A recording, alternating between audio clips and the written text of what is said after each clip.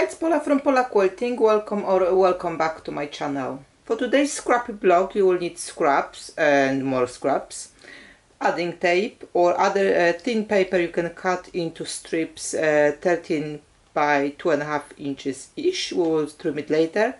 Contrast fabric, optional border fabric, and 10-inch squares.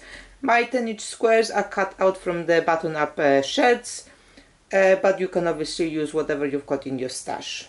Links to all mentioned tutorials are listed in the description below. First, put your scraps together to create a big enough area to cut out 5.25 inch blocks, square blocks.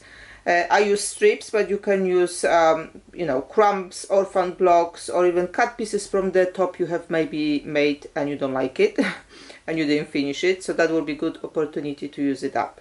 If you're using small pieces of fabric to put your squares together, my tip is to starch the block before you iron it last time, and that will give you that crisp surface to cut to the squares. For each big block you will need 4 scrappy squares. Set them as a 4-patch, don't sew them yet, just place them as it pleases you for the next step. Next you will need 4 3-inch squares from your contrasting fabric. On each square draw 2 lines. One will be on diagonal, corner to corner, and one will be 1/2 inch below of that first line. Place them on the outside corners of the 4-patch and sew on both lines, and cut in between when you finish your sewing. For some extra tips on snowballing, you can check this tutorial. From those 2 simple stitches, now you have a snowballed 4-patch and half square triangle. Square small half square triangles to 2 inches. Now you can put your 4-patch parts together and sew all seams as usual. When finished, your block should measure 10 inches, don't worry if it doesn't. Put 10-inch square on top and sew all around. If your 4-patch came a little bit smaller, just cut the square to match your 4-patch. Draw lines on diagonal and cut only top layer. This is what I called easy square in a square method, and this is tutorial you can check for full description how to do that. Open the top layer and iron your block and square up.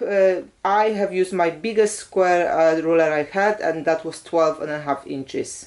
For the next step you will need your adding tape pieces or other paper you found you can use for it. You can check this tutorial if you need some more help with adding tape. Add your pieces to the tape, stitch it with a narrow stitch length that will help you to later remove the paper. The finished strips you should square up to 12.5 by 2 inches. And you will need 4 for each of the block. A tip if you're using adding tape, my strips were much wider than 2 inches, so I first made straight edge as far as I could go with sticking out fabric, and then I cut 2 inches strips as I needed them. Now I've got a batch of lovely strips to add to my next project. Next step, cut 2-inch squares from contrast fabric. You will need 8 for each block. Draw diagonal line on each and place them on adding tape strips from both sides. So we'll be snowballing tapes now.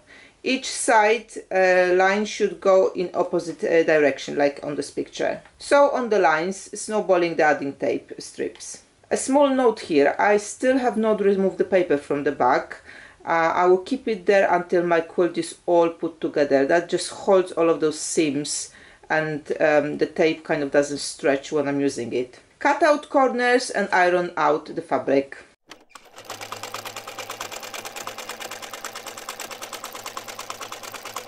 Now it's time to put block together like this. So we've got our main block, we've got the adding tape strips, and we've got our half square triangles put together.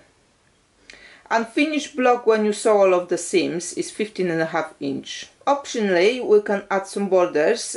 For mine I've added 2.5 inch squares of contrast fabric, and then I cut 15.5 by 2.5 strips from the darker fabric I kind of put away for borders. I've used in this design my method on perfect borders every time, and you can check this one in this tutorial. Here's a close-up for the secondary pattern. We've got the lovely star there, and if you use a good contrasting color, it will really pop out from the rest of the scraps. I hope you enjoyed this tutorial. I will post an update video to show you how I actually finished this quilt. So if you haven't yet, please subscribe to not miss that, and also to support my work. Thank you for joining, thank you for watching, and see you next time.